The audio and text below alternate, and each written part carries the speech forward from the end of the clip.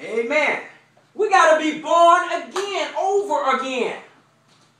You got to do it all over again. Nicodemus said, how can a man be born a second time?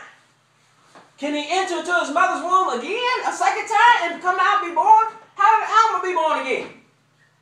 Tell me how to do it. Jesus said, verily, verily, I say unto you, except a man be born of water, you got to be water baptized in Jesus' name, and of the Spirit, you got to be baptized with the Holy Ghost. Only God will give you the Spirit. He will fill you with the Holy Ghost. If you don't get that, you cannot enter, the Bible says in John chapter 3, verse 5. He cannot enter into the kingdom of God. You can't. There is no way. You got to receive the Holy Ghost, man.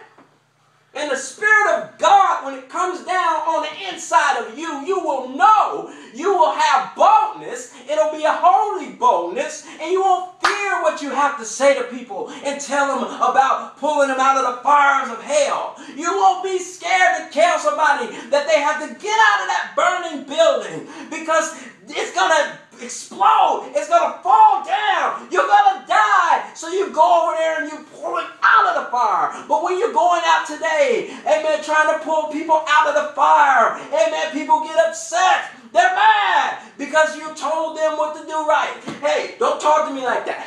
You don't know God. God ain't never told you that. You say, no, you're going to die. No, I'm not. They don't want to hear the truth. Nobody does. Especially here in America. A lot of evil is going on in the world, yeah. But in America, it's great. You're spoiled with your evil. You got evil all over the world, but America is spoiled in the evil. The government is allowing evil to come in. They're like welcoming there. Come on, everybody. Come on, this is a melting pot for sin. Come on. They love it. There's no offense to you over there in the Philippines. Ain't nobody talking about y'all. Nobody's getting on you guys. I'm saying that Philippines are nice people there. Y'all show love. You're family oriented. You guys love each other. Some people in America are like that. But America is a big old bowl of different cultures. When you say American, who are you talking about? A black man, a brown man, a white man, a purple man, a pink man. You're talking all of them. It's not one race of people. You can't look at one individual and say, that's an American right there. You identify him by the way he looks. No. He could be a very, very dark black man, dark as this jacket, and you'll be like, oh, that's an African. No, he's an American. He's an American. And American people are what I call Americanized. There's a certain type of style that we have here in America. And a lot of Americans are proud to be an American. And they will stand up for this country when the time is right. Now, go to Proverbs 14:14. Proverbs 14:14.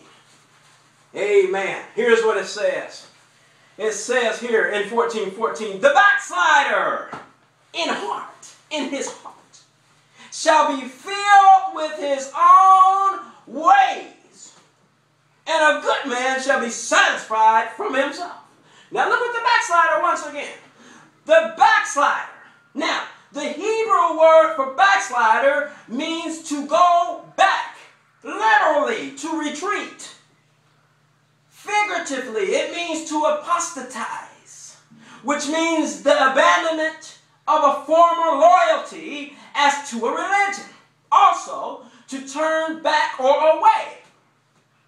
See? To turn back or away from what you once had believed.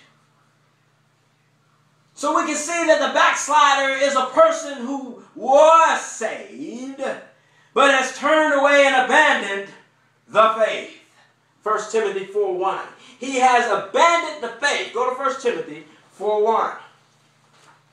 1 Timothy chapter 4, verse 1. Here's what it says. It says, now the Spirit, the Holy Ghost, Logos, with the capital S here, speaketh expressly. It's speaking straight to you exactly what it's going to say. It says that in the latter times, which are the days we are living in now, says some shall depart from the faith.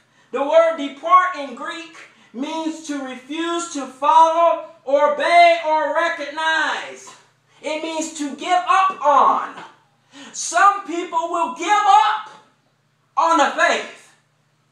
What faith? You're talking about the faith we saved by? What faith?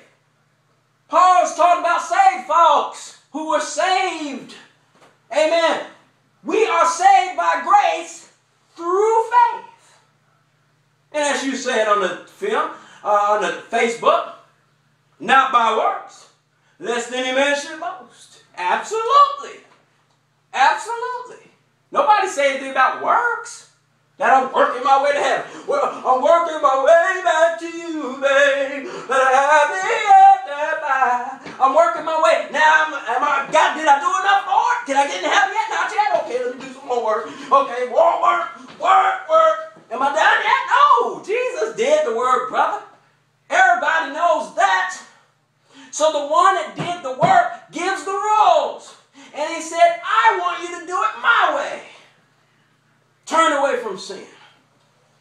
Well, I don't want to because we all sinners anyway. No! I said stop it. Go and sin how many times more? No more. Somebody say no more. No more. No more. Don't do it no more. And that's what it says. Now, if you want to go do it, you're fine. You go on and do it. Go on and keep sinning. Shoot. Don't matter to me. I'll tell you what the scripture says. Go to 2 Thessalonians 2:3. 2 Thessalonians 2:3. Listen what it says. It says, let no man deceive you. Now the word deceive means in Greek to lead someone astray. Let no one lead you astray. See? Let no man deceive you by any means. For that day, the day of the Lord, shall not come. Got to keep reading. The day of the Lord, when Jesus comes back, that ain't coming. Until when? When is it going to come? How do we know? It says, except what? How's it going to come? Except there come a falling away first. Some people got to get away. They got to go away from the kingdom of God. They got to turn their back on Jesus or he won't come. That's what the Bible said. Say, man, everybody believe in me? Oh, okay, everybody believe it. I need somebody to turn their back. There's somebody turning back. Here I come. He ain't coming until you fall away. Somebody got to stop being saved. Many are called, but few are chosen. Just because you're chosen don't mean that you're going to stay saved. He chose you to be saved. You think that means you're going to stay saved? Yes, you do. Jesus told the disciples, when he said, you have to drink of my, unless you drink of my blood, eat of my flesh, amen, he said, you can't be a part of me. They was like, what? This is a hard saying. Man, I'm gone. They said, man, I don't like the way you talking like that. The way you talking, man, I'm gone, bro. I don't like talking. I don't like that. It's too much. You too much, man. And all the people went away. And then the disciples were still there. And he asked the disciples, said, will you leave too? Y'all gonna leave? Go ahead. Y'all gonna leave? They said, nah, we know you got the words of eternal life now. We know. He said, yeah, that's right. But even though I chose 12 of you, I chose, many call few are chosen. He said, I chose 12 of you, yet one of you is a devil. One of you going to turn your back on me after walking with me in salvation and deliverance for 3.5 years. One of y'all going to betray me. One of you going to turn your back on me. And that is the church. You got people all through the church. And so many people, it's a certain percentage that turn their back on Jesus. Judas Iscariot was a traitor. He was a devil. He turned his back on Jesus Christ after walking with him all those years. And so all the people in Calvinistic doctrine, they always say, well, he must not really been saved. This man walked with Jesus for 3.5 years. He walked in deliverance for 3.5 years. He watched miracles for 3.5 years. He watched healings for 3.5 years. He even seen 2 incidences where thousands of people were saved, which is a little bit of a bag lunch for 3.5 years. Huh? He seen people rise from the dead for 3.5 years. Most Christians today ain't never even saw a miracle yet. Christians that's walking with God for 50-something years. Don't tell me that Judas wasn't delivered and saved, walking with Christ every day, face to face, sleeping in the same areas with him, in the same building, under the same roof with the Master from heaven, in the presence of God, literally. Don't tell me he wasn't saved at one point until he made his own decision to turn his back or retreat or backslide from the Lord. He backslided or backslid, however you say it. He did it. Who are you to say that once you're saved, you're always saved? Well, what happened to Judas? Didn't make it to heaven, did he? Acts chapter 1. Read that. Didn't make it, did he? Didn't think so. He backslid. Didn't get back right with God in time before he died. Didn't make it. Didn't make it. Acts chapter 1. Read it. Amen.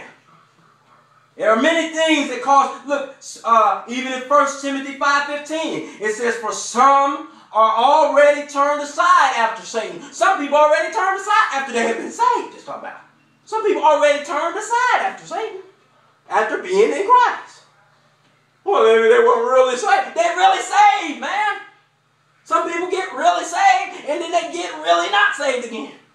I'm not saved no more. I don't want to be saved. Some people change their mind. Some people stop smoking cigarettes, and then they decide after they saved from smoking cigarettes that they want a cigarette again, so they go back. Maybe he really didn't stop smoking. Yeah, he did. He stopped smoking, and he started back again. That's just put it in reverse. Maybe he didn't really start smoking a cigarette. He's smoking a cigarette and smoke coming out his face, out his mouth and his nose. He started smoking cigarettes. How can you say he didn't? See, just like if you reverse it.